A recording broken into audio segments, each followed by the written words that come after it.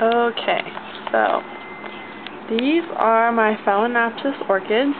I'm kind of a beginner with the whole orchid thing, but I got these guys on sale at Lowe's for $1. When I brought them home, I took them out of their pots and found out, as you can see, all wilty right here, aren't very firm, but when I took them out of their pots, they were completely root rotted.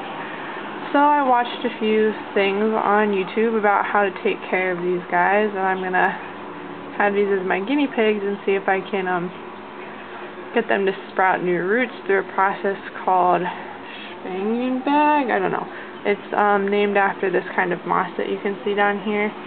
But basically, I have filled these cups with moist moss, and this is my very first orchid ever, but as you can see, he lost all of his roots, and I don't know if he's gonna make it, because as you can see right here, all the leaves came off the crown, so I think he might be destined for failure, but I guess I'll find out.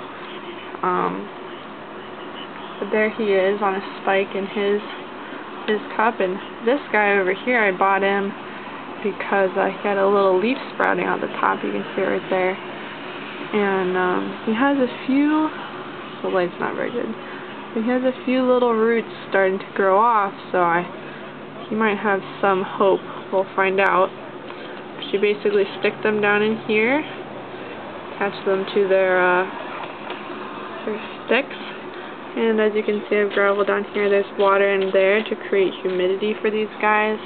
They can absorb moisture through their leaves, so I'm hoping that will help them grow a little bit. Here's the one with the bag on top. The bag holds in some humidity in there. This guy, he was really big when I got him. He was on sale for $5.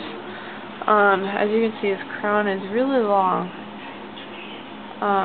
But he also had complete root rot, so we'll see. I'm going to keep a diary of these guys, and I have a couple more downstairs that I'm going to try this on.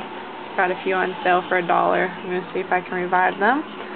So I'll do some updates every once in a while, and we'll see if we make any progress.